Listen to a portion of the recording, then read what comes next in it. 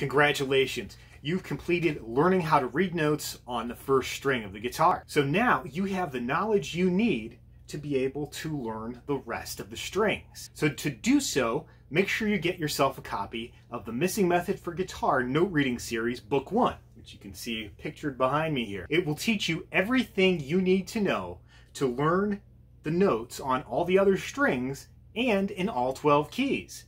And if you're not sure what a key is, this book covers that too. So make sure you check out the Missing Method for Guitar Note Reading Series Book 1 at our website, themissingmethod.com.